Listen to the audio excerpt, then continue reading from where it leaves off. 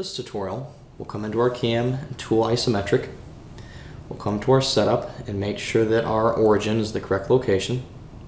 But for this one, rather than do the pockets that we've been doing, we're going to use a 2D contour. All we're going to do is take our tool and, as a racetrack, go around this outside edge. I can come up here and select the 2D contour, and I can select the bottom edge of what I want. If I select the bottom edge rather than the top edge, it will already assign my depth. So if I come to there, I can come back and select my tool. We're going to select the same tool that we've been using, the 1/2 inch end mill. I can come to my depths tab.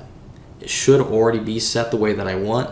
And again, for right now, you can't typically usually see the bottom one. If you want to ensure that that is where that you want, you can come around again and say selection, and you can pick the area that you want that to go to. You can either pick a line, you can pick a corner, or you can pick a face.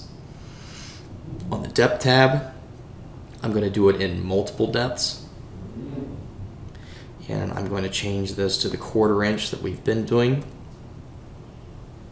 This one you'll see does not have a step over because it's just going to go around the part rather than try to do it in multiple steps.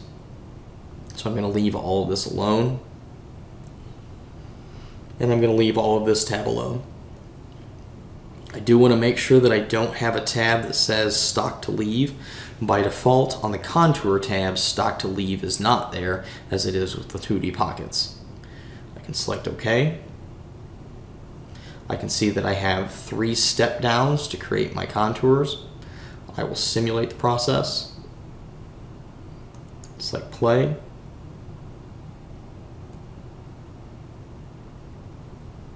What I do want you to notice is the way that the tool is working right now.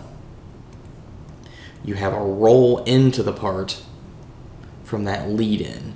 And you can actually see in their tool paths that the tool is going to come down and roll into the part to create the lead ins that we just set the defaults for, or we accept the defaults for.